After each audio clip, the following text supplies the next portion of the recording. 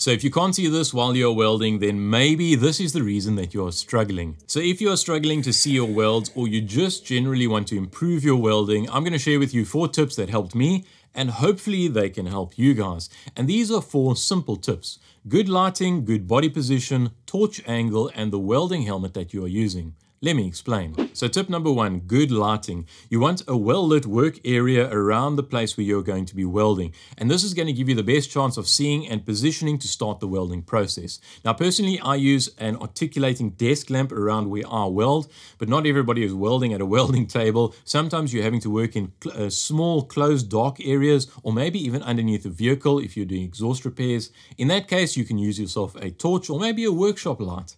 Number 2 is body position. You want to position yourself so that you are as comfortable as possible, especially for TIG welding, and that your arms or your body or your fixture or even your part don't block the view of where you are welding and where you're trying to weld to, so that you can see the line or the seam that you are actually welding up, and you can anticipate what is coming up in the process. Number 3 is the torch angle. You want to aim the torch so that you can see the tip of the tungsten if you are, let's for argument's sake, say you TIG welding. You don't want to have the torch straight up or dragging it for whatever reason, and you can't actually see the puddle that you are busy welding. And then number 4, this is probably the most important one: none of the above matters if you can't see through the welding helmet that you are trying to use. And that is what I want to focus on today. So look how easy you can see the weld puddle and the arc zone in this clip compared to the next clip coming up. And this is what I mean when I say being able to see properly makes a world of difference. At least it does for me. So having a good helmet, preferably the best quality helmet that you can afford, that has all of the correct safety certifications so that your eyes are well protected. Remember, you only get 1 set of eyes in your lifetime, and you want to keep the helmet well maintained. So the first helmet that we were looking through is the Titan Diamond welding helmet, and I was given this helmet to test. And I'm going to tell you all the things that I like about the helmet and the things that you need to be aware of when it comes to this helmet specifically. So hopefully what I talk about today might give you guys some things to think about when you are shopping around and trying to choose between the various brands and types of helmets in the market. Specifically if you are trying to buy your first helmet, or maybe even if you're upgrading an existing welding helmet. Now, full disclosure, Unique Welding did send this helmet to me a couple of months ago to try out. They didn't ask me to make a video, but I thought I would take this opportunity to actually make a video and do a bit of a comparison to show you what's on the market. Now, although I guess they were also hoping that I would make a video, because they did say I should feel free to test and compare it against the other leading brands like ESAB and Optrel, which must mean they're pretty confident in their product, because those are well-known top-tier brands. They also get absolutely no say in this video. They don't get to see it before it is published. Surprise! I don't actually have any ESAB and Optrel helmets to compare, but I do have some other ones that we can make reference to. And of course, I'm going to tell you what I didn't like about the product. So I took it out the box, chucked it on my head, and did a bit of welding for a couple of hours. And let me tell you, it is really, really nice. So I don't know, Unique Welding, if you guys were expecting this helmet back once I'm done with it, but I've kind of decided to conduct some, let's say, lifetime endurance testing. So you're probably not going to get it back. So right off the bat, my initial thoughts are that after having welded with the helmet for a few hours, and also having the previous generation Thermamax helmet and the older Transarc helmet as a reference, my thoughts are this. The new Titan Diamond helmet has a very clear lens in both the dark and the light state. So when it's in the light state, it's almost like you are looking through nothing at all, like you're looking through a clear piece of glass. Of course, there is still a lens there, and it is actually still shade level 2, but it is really, really easy to look through. I'll give you a good example of this. I've got just some basic lighting in my workshop, and when I load parts, and I need to weld a lot of small parts, I load them into the fixture, I weld it, I take the part out, then I load the next lot of parts into the fixture, and I weld it up. I don't need to raise the hood each time. So this speeds up the process and makes it a lot more efficient, and you're able to do this because you can see so easily in the light state. When it's in the dark state, the Tru-Vision Colour tech they've got implemented in this ADF is also actually very impressive. Now you can really see very clearly when you are welding. So now, myself coming from the original auto-darkening, these budget helmets if you will, and not knowing any better, I used those and they were fine. But then I started using these newer tech new helmets.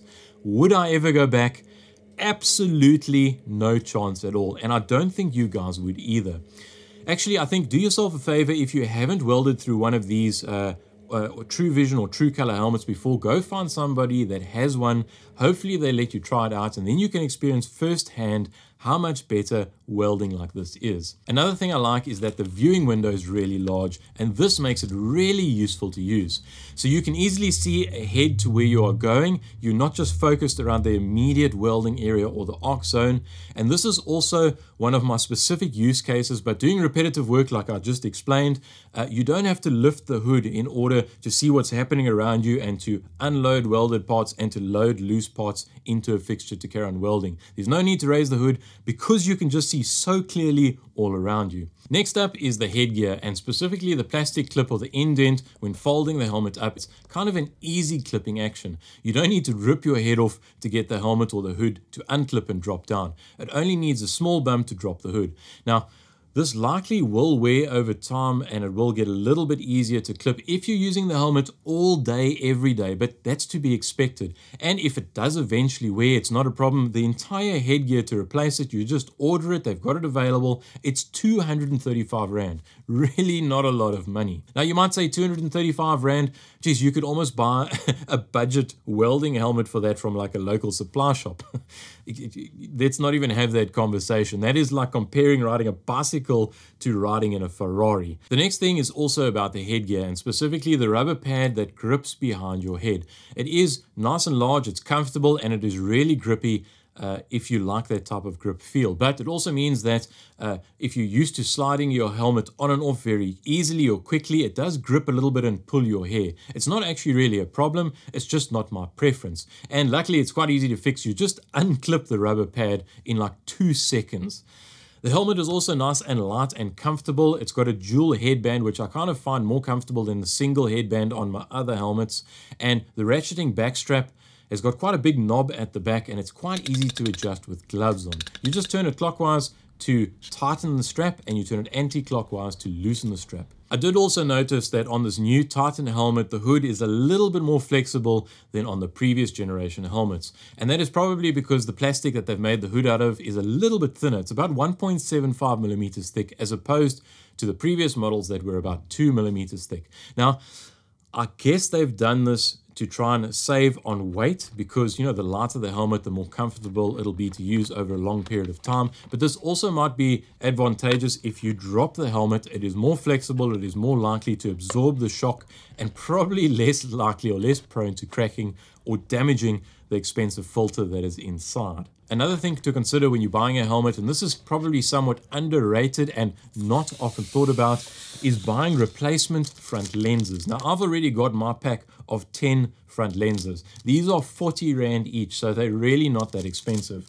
But having a nice, clean, unscratched front lens goes a long way to seeing clearly through the welding helmet. And you don't actually realize, these things are consumable. They get scratched up every time you wipe off a bit of dust that kind of collects in your workshop. Every time you wipe it off, it puts micro scratches into the plastic. And even though you're looking through the helmet when it is in its light state and it looks really clear, as soon as the helmet goes into the dark state and you've got this very intense, small point of light shining into the helmet, the light gets diffused and you get this kind of mushy look, and then you wonder, you know, this helmet is not looking so good. Or generally always it's the front screen and it needs to be replaced. Now, before I get to telling you about what I don't really like about the helmet, let's have a quick look at some of the specs and features. Most welding helmets run off a solar cell, and this helmet is no different. In fact, it's got 2 solar cells, one above and one below the filter screen, and it runs on twin batteries, 2 CR2032s. And in order to replace these batteries, you need to take out the filter, remove it from the hood in order to gain access to the batteries.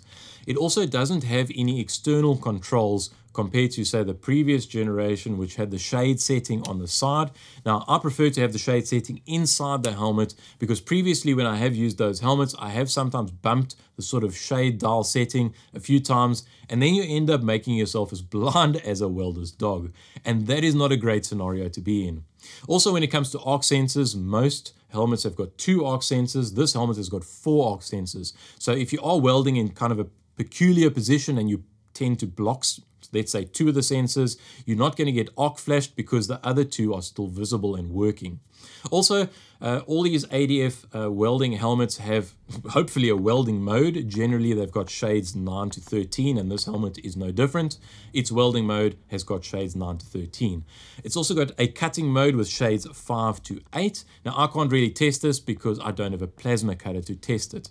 And it is also got a grinding mode. Now, not all helmets have got this grinding mode, and it uses shade 2. Just generally, when you are looking through the helmet, that's what you see in the grinding mode. Now, believe it or not, I'm actually only about 3 grinding discs away from being a professional welder. So if you are like me, this is maybe a mode that you might find handy when you need to just like knock down a bit of a dodgy weld that you made. You don't have to lift the hood. You can just pick up a grinder and grind it away. But just keep in mind that if you do grind and then you get sort of sparks and stuff landing on the sheet or on the screen, it's going to damage the screen and make it less visible to see through. It's also got sensitivity control settings from 1 to 6. So this is basically how easily it is triggered to change from the light to the dark state.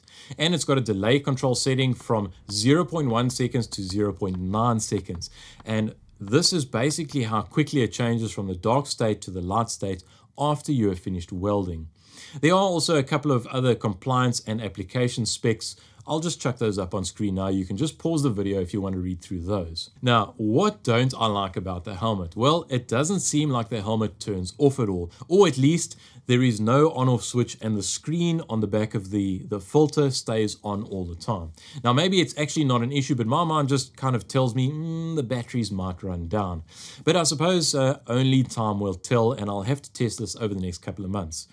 If the batteries only last 2 months, not really good enough, but if they last a year, I think that's very reasonable. Also, because the helmet doesn't turn off, the filter will darken each time it picks up, say, flashing or grinding in the workshop.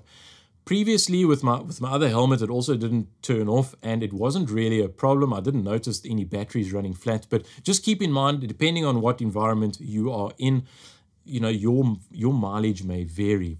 Now, maybe there is a workaround. You could possibly set the sensitivity to the lowest setting when you're finished the helmet. Are we really going to do this? Nah, probably not.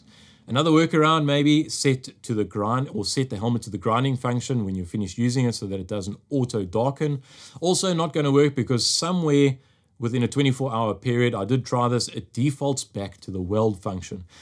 And also IR light, like infrared light, will also trigger the dark mode to come on. So if you've hung your helmet on a bottle, like kind of in the background there, you might find that, I don't know, your scenario or your workshop may be different. I don't know what's there, but maybe there is something there that can trigger that lens to jump between light and dark state all the time, and then your battery eventually runs flat. This helmet doesn't come with a storage bag. Well, at least mine didn't. This is not really a deal breaker, but it is something that you may want to consider using if your helmet comes with it, or if it doesn't come with it, maybe getting one. Why do I consider this kind of a don't like item? Because if you end up hanging your helmet over a bottle, like you can see behind me here, because, you know, let's face it, a lot of us do it because it's convenient. The lens tends to pick up a lot of dust because our workshop is a dusty environment. And then when you come to using your helmet, you take it off, you've got to wipe off the lens each time.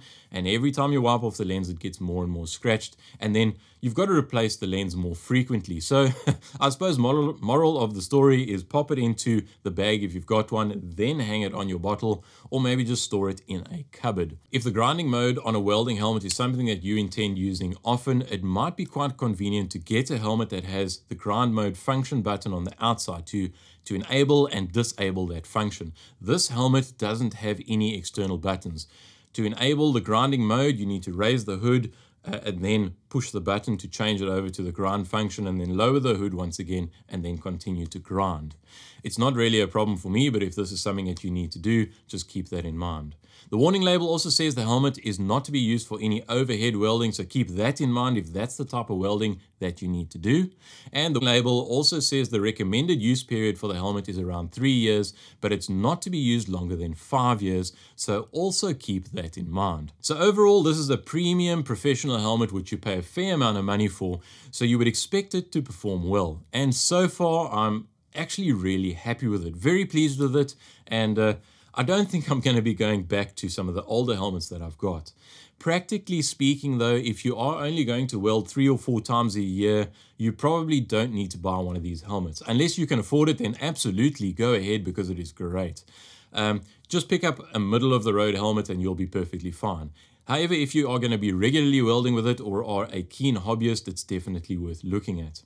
So how long is this helmet going to last? Well, I've only had it a few weeks, so your guess is as good as mine, but at least it does come with a 12-month warranty. Hopefully it's going to last much, much longer than that. Now, as with many of these types of things, this video is just a very quick look at what's available and what might help you guys. But definitely go out, do your own research, make comparisons between the different products and the different techniques, and see what's going to work best for your specific case and your specific scenario. Lastly, if I do end up getting any discount codes for any of these helmets or any other suppliers, or if there's anything I forgot to mention, I will leave it in the description or maybe at the first comment in the comment section, so go and check that out. That said, hopefully you found the video useful. If you did, please give it a thumbs up, leave us a comment, let us know what you think. Thank you very much for watching and we'll see you next time. Cheers.